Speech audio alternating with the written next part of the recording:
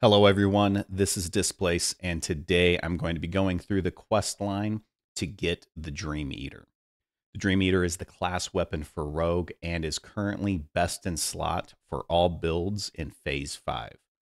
This is another one of those famous Rogue stealth quests that have been popular in Season of Discovery.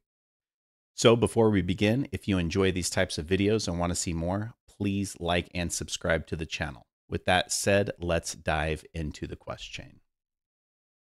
The chain starts when you get an item called Intelligence Briefing. This drops off of the first boss of Blackwing Lair, Razorgore the Untamed, and it starts a quest called the Dark Horde. This asks you to go into Blackrock Spire and break into the storeroom and steal whatever's in there. This being a stealth quest, you have to actually do this all alone. So we're going to head into Blackrock Spire and make our way to the storeroom. So if you're like me and get lost easily, that's okay. The path to the storeroom is really easy. You start on the opposite ledge of the locked door to Upper Blackrock Spire. And from here, you're going to see a group of orcs and some wolves.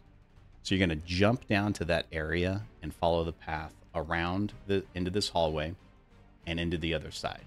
Now there is going to be some mobs here, so we're going to need to avoid them, which is going to be super easy. And then when you get out of the hallway, you're just going to hang an immediate right.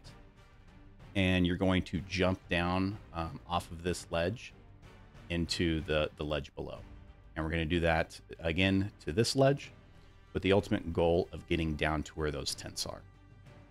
Now, there are tents to the left and to the right, and we are only concerned with the right ones. So those ones right here.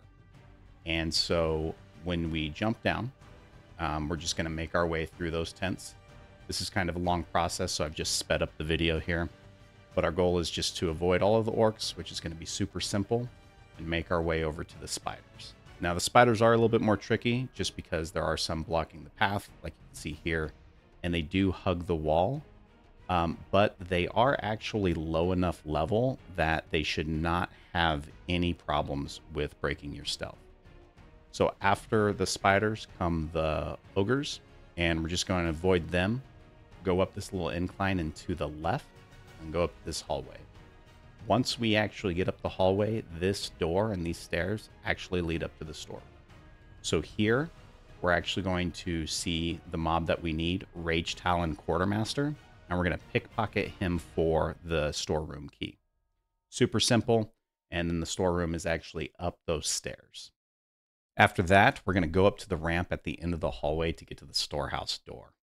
We're going to unlock it with the key that we just pickpocketed and head into the back of the room and loot this chest. Now, this chest is trapped, and so once you open it, a Syndicate Infiltrator will unstealth and attack you. She's super easy. You only need to get her down to 1% health, and when that happens, she's actually going to allow you to turn in the quest. So you turn in the quest and accept the next one called the Enemy of My Enemy. Now, this infiltrator tells you that the mage named Cassius, who we know from previous phases is the mysterious C you were helping, stole a blade of devouring and asks you to go to Ravenhold. At Ravenhold, we're going to talk to Farad to turn in the quest and accept the next one called Into the Hold of Shadows. This has you go into Shadowhold and Fellwood and retrieve the blade. When we get to Shadowhold, we see that there is a red portal letting us know that this is a special instance. This is probably the hardest part of the quest because you have to get to the end of Shadowhold without being seen. And for the most part, it's fairly easy, but all of the Fellhounds have increased stealth detection. So as you can see, I was actually having problems sneaking by them. And if you're seen, you get a debuff telling you that Cassius has fled. So if this happens, you have to exit the instance and go back in. There's no need to reset or anything, just leaving and coming back in is enough to reset the debuff. If you're having problems sneaking by the Fellhounds, you can put some talent points into Master Deception, or if you have some items with improved stealth like I did, you can just equip those and you should be fine. Some of the items that you can use are the Filcher's Cowl, which is a quest reward from Ravenhold, the Dark Mantle Boots, Whisper Walker Boots, which is a rogue quest from a quest in Ajara, and the Emerald Leather Sabatons from the Emerald Warden Quartermaster. And if you're a Night Elf, Shadow Meld gives you a passive that makes it more difficult to detect while stealth. I had to put on the Filcher's Cowl and the Emerald Leather Sabatons, which gave me enough stealth not to be seen by the Fellhounds. I did, however, use Distract every time to make sure that they wouldn't see me. Once you have enough stealth, there is really only 2 spots which might cause concern.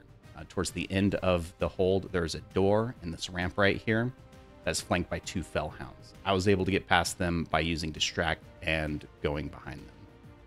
At the end, you're going to come across Cassius, and when you approach him, you're going to get a notification saying that the objective is complete, and it's going to start some RP, which you do have to sit through as he is not attackable during this time. Once he finishes his channeling, there will be a small explosion, and this is the trap that we put on one of his items that we helped him steal back in one of the previous phases. And so you're just going to need to DPS him down, make sure you're not like me and actually kick some of his casting abilities, and he shouldn't be a problem. If you forget, like I did, you can just use a health pot and you should just be fine. And once you kill him, you can loot the Dream Eater right off of his body. And that's it. Once you have the Dream Eater, you can actually go back to Farad and Ravenhold and turn in the quest, and he is going to give you the Dream Eater. And there you go. It's a pretty fun quest, and you get your class weapon. Let me know in the comments below what you thought about this quest chain and if you think the Dream Eater is worth it.